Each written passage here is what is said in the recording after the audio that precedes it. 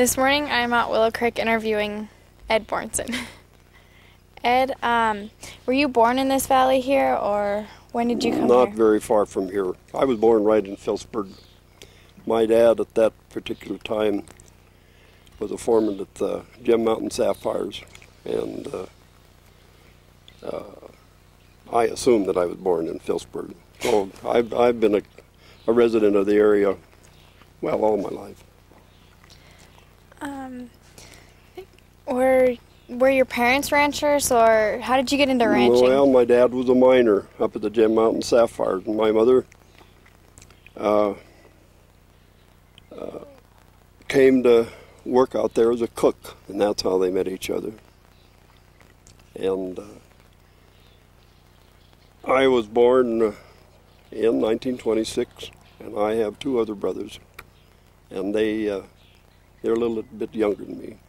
One still survives. Norman is still alive, and John is dead. So,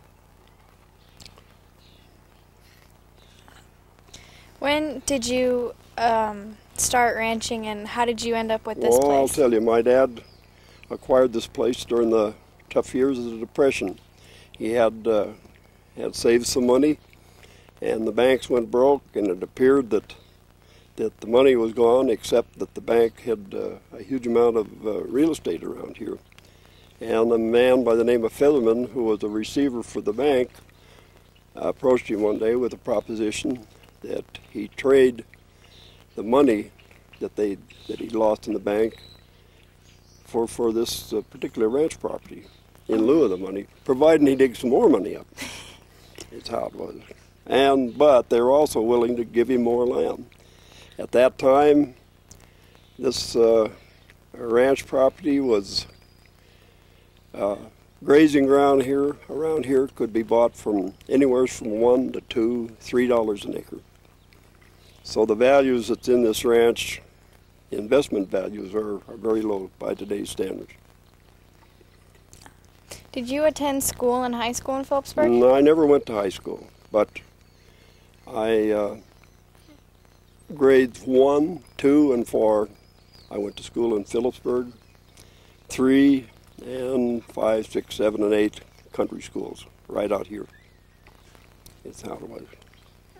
How many kids were in the small country schools? Well, the one that we had school right in our bunkhouse at one time. The teacher lived right up the valley, and there were just 3 of us. So instead of having to go 2 or 3 miles to school, it was just imperative that they just move it right down here, and we had a spare bunkhouse, and we just lived right at home. Then up the valley farther, the Lucci families, they were starting to grow up, so then they had to move the school back up about roughly 3 miles from here. Right. For part of that period, we used to ride horseback from here, and then later on, when my brother Norman and I were 7th, 8th grade, then we started driving a car. That's how it was.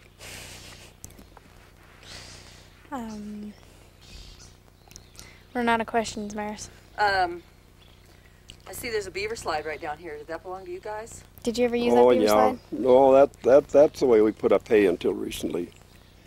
I think we've probably been bailing probably the last 7, 8 years, but up until that time, and if you want to go back far enough, when we first moved onto this ranch, 1936, we used a lot of horses around here. The bull raking was done with horses, the raking, the mowing, and then somewhat later we progressively got into the machinery business. We got a first tractor here in 1946, and then we acquired, my brother lives on another ranch up on the main Rock Creek, and we acquired some more assets, and we run the 2 layouts together, is how it is. And finally, we were putting up hay exclusively with a beaver slide and power bull rakes and mowers and stuff like that. The big change today is, instead of stacking with a old beaver slide, why we make them round bales, and they're, before these operations were pretty labor intense.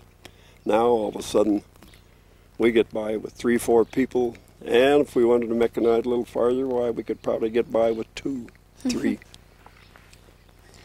Right. How many acres do you have, Ed?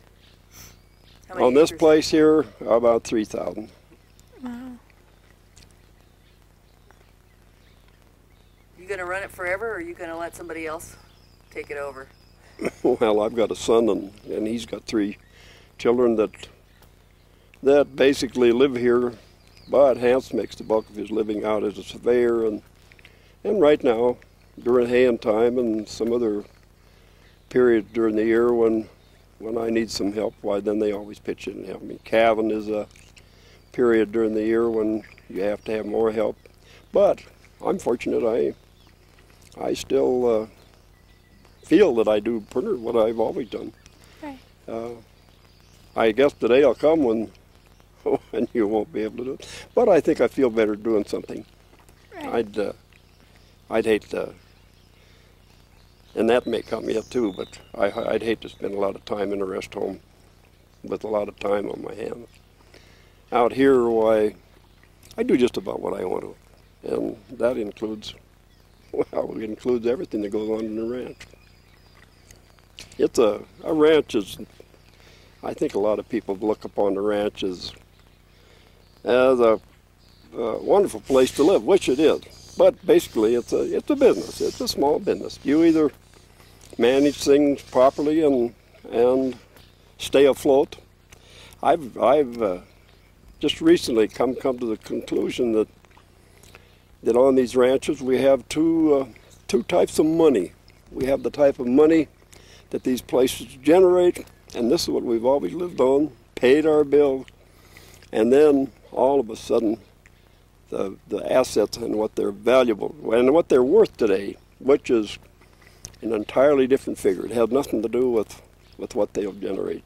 And it's kind of bad, because while on paper it shows us wealthy people, to be able to hold on to them, it's going to be real difficult, because we can pass it on, hopefully, but the Internal Revenue Service, with their estate practices, just about, I won't say they'll destroy us, but they could, because all of a sudden the land values land that was bought for $2, $3 an acre, some recently sold for $3,000, and this is the values that the government uses for estate purposes. So I think pretty near anybody with ranch assets, particularly in this area, are going to have some difficulties down the road. Unless I survive like Mary Jensen to 100, give me a little more time, why then the government allows you to so much a year toward a deduction, on your inheritance taxes. But then the government also, periodically, they change the law. Right. Did you raise Hans and stuff in this house? Was Hans raised in this house? Right. Well, yes. I'll tell you, my Hans's mother died when he was 17 months old, and my mother was still alive. She was a fairly old lady. But he had a good home to come to, and I was able to be around, so my mother more or less took care of him until he was about 10 years old. He had another grandmother in Philipsburg that my mother didn't take. She took care of him. And then as he got older, well, basically he took care of himself. He done real well in school. He spent 4 or 5 years in Bohrnsen. Spent some time in California working for a construction outfit down there. But the my people lifestyle was so different here. Finally, he and his wife, and by that time they had 2 girls. They decided to come home, and it would come a matter of deciding what he's going to do around here. And fortunately, an opportunity to buy a surveying business from Bill Barron. Philipsburg presented itself, and the bulk of his living made as an engineer and a surveyor. And in the spare time, well, it all works out. Do you have any colt calving stories you can Yeah. share? Cold winters here must be pretty mud, huh? No, I will tell you one that happened just last spring. I'm 76 years old, That's not the reason that I wouldn't have got hurt. But I had a cow, had calved down here on some willows and some fair deep snow, and I had straw. Straw. Unbeknown to me, the cow was on the light, and all of a sudden she hit me, knocked me down, was starting to maul me around, and for a second or two you didn't know just what the end result was going to be. But fortunately, just that quick she quit, and I was able to get up and get out of the way. And at that time I didn't realize that she hit me as hard as she had, but for about a month there I had a leg, oh, it was broken blue, about that big around, and fortunately she never broke no bone. So I think my lifestyle would have really changed had she broken my leg. But you live around here and you work with animals, and possibility of getting hurt are always present. Not so much from the animal. A horse is dangerous to animal. Everybody look on a horse as a great friend, but a lot of opportunities to get hurt on a horse, falling and throwing you off. So, and I had a neighbor up here tipped a tractor over on him. This was years ago. Severed his leg. And these are ranch incurred type things, you know. So, and he was at full level. He survived that and was successful for up until about 85 years old. So there's a lot goes on. Then there are some around that, you know, they don't survive those accidents too. You say farming is about the most dangerous Yeah, profession. for industrial accident insurance, it's higher than a man underground in wine. Mm-hmm. So it doesn't appear to be dangerous, but some of it's due to the way certain people decide to live. They're haphazard. As you get a little older, you get more cautious. You can't do the things that a young man would do. That's probably the big reason you're more cautious, you know. Has ranching gotten more easier and more enjoyable as time goes on with all the new machinery and equipment? Everybody looks back on the Depression and supposedly tough time. I don't recall ever a time that I thought things were tough. I think it had a lot to do with the type of parents I had. They got by with what they had, and I don't think we ever thought we were wealthy, but at least most of our lives, why, we never felt pressed like we were going to lose it or anything like that. So I guess as you go through life, why the early years of your life were no better, no worse than what they are today. Is how it is. Do you like all the new machinery and the four-wheelers that you use for irrigating and stuff? Yeah, I'll tell you, it's expedient to have them because in my particular case, with no more than this, the flick of a wrist, you can run a hydraulic system that'll lift a 2,000-pound bale, another piece of equipment that unspools it, that got a heater in, and air conditioning during the summer. No, it's well, I think what it boils down to is we wouldn't be able to get by if it wasn't for that. So what you do as time goes by and there's another opportunity to make it a little easier, if you have the means, because that's another big thing. This equipment is expensive, too. Yeah, it is. So. Huh. Can you think of anything? How about during the war years? Was it easy? I'll tell you, during the war, no, I wasn't able to pass an Army physical, and there was a short period, maybe a long period afterward, particularly during the war, when I felt that it had something to do with a heart condition. It appeared that maybe I wouldn't live to be very old, but by golly, I think I'm getting by pretty good. Did your brother Norman go to war? No, neither one of us. We had my brother John was drafted during the Korean War, so he spent 2 years in the Army, and I think probably the better part of a year in South Korea is how it was. Mm. Tiny was telling us the story yesterday that when he went for his physical, he swears they mixed his papers up because they said he had a heart murmur. And he knew he didn't, but he said, "Oh yeah, I do, and it really bothers me." So he didn't get it Well, sent out? He didn't have to go to the infantry. At that particular time, because